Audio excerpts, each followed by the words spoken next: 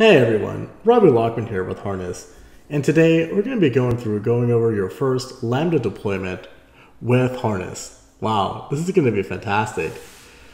Look, taking a look at here, I have a blank Harness Community Edition, not a single application or deployment running. Oh rats. Well, we're going to fix that soon with a Lambda deployment. But a few prereqs to leverage in AWS. One is actually having a delegate running somewhere on AWS infrastructure. As an aside, I've created a post, which is linked in the blog, installing a Harness delegate and an ECS Fargate launch type. Pretty cool stuff, but back to Lambda.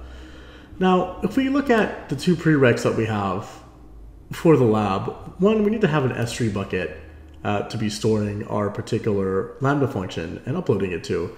I have one called Harness First Lambda. Now you can create one quite easily if needed. This one I just created during the creation of the blog post. Also, you're going to have a need to make an IAM role, so an identity and access management role. And what this means is that you need to have a role that's able to execute and call Lambda infrastructure. This can either be attached to the delegate if you're having a more advanced configuration, or in my case, I just created an executor role. And so without further ado, let's go about starting making our very first Lambda deployment in Harness. The first step we're going to do after downloading Greg's file is actually go back to S3 and let's go ahead and upload the file. So clicking into the bucket, we're going to upload a particular file, and we're going to be uploading Hello World. Now we can set our permissions a few different ways, but once you go ahead and set our permissions, this will be great. So we just uploaded hello world.zip, and we can take a look at it and see the URL of our particular file. So let's go on and get cracking and making our first Harness application.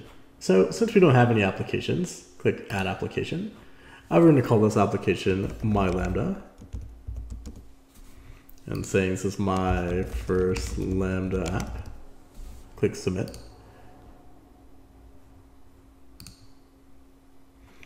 And so when this sets up, we can actually dig into it now and start RDing particulars that we need. So the first thing we're going to do is add a service. So let's click on Services. Let's add in service. Let's call this Lambda Service. And our deployment type is going to be Lambda. Click Submit. So as this is coming up, we can actually add an artifact source from S3. So this is where S3 bucket comes into play. So go ahead and submit your cloud provider, which is AWS. We'll go ahead and load a bucket, which is my first Lambda bucket.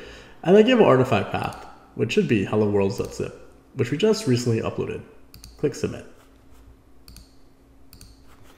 Next up, we're going to add some items to the specifications. Let's go ahead and do that. We're going to change the runtime to Node.js 8.10. And also, let's go ahead and add the function. So the function name is going to be called Hello World. And we're going to give a function handler called hello-world.handler. These particular defaults are fine. Go ahead and click Submit. Now with our artifact lined up, we can actually go back and let's go ahead and build a few things. So let's go ahead and set up an environment. So let's add a non-prod environment.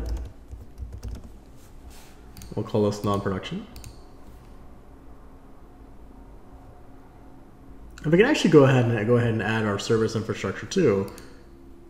So our cloud provider is Lambda Service with our AWS service. And now here's the tricky part. We need to select a proper IAM role. If you don't have one, you can create one that's an executor role. I actually have one called Harness Lambda Executor that I've created. And go ahead and give a region. I'm in the AWS East region, so I'm going to go ahead and say AWS East, Northern Virginia. Click Submit. We're getting closer now. Let's go ahead and fill out a workflow.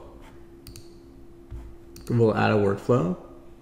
And we'll just call this workflow basic deployment. And have a workflow type as basic deployment. We'll have our environment we just set up as non-prod. We'll go ahead and call our Lambda service. And our infrastructure is going to be our Lambda service on US East 1. Click Submit. And here we go. Here's our lovely particular service that we have here. Now for the next step that we want to do, we want to actually just add a verification provider here. This will help us get more insight if our workflow is successful or not. So let's go ahead and add verification provider, a Lambda verification provider, and let's go ahead and modify the payload. So we'll be looking out for a particular payload item of a 200. Click submit. And with that, we have a very basic deployment here. So let's go ahead and start executing an actual pipeline. Let's go ahead and create one really quickly.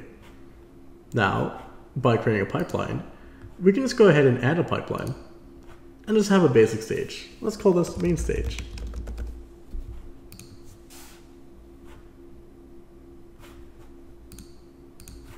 Let's just go ahead and call our step main stage also. By selecting the workflow, our basic deployment, click submit. And now we can actually go and do a deployment. So if we click on, we actually go looking at all the pieces here. We have all the pieces that we need for a very basic deployment. So if we click on continuous deployment, let's start a new deployment. Let's select our application, select our pipeline, which is main stage, select the build version, which is the latest, and say, hey, let's go. Click submit, and all of the goodness should be starting.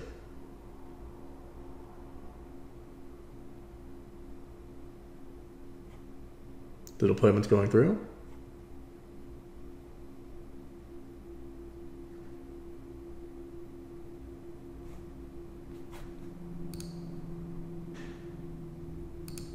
And fantastic. Just like that, our Lambda has been deployed. We can validate the Lambda by going back to our AWS console, going back to Lambda, and we see here that hello world is there. Wow. Hopefully this example was helpful for you. Just like that, you can start introducing SDLC discipline onto your pipelines, as simple as these particular steps. With that, bid you farewell and adieu, and hope to catch you next time. Cheers, Rafi.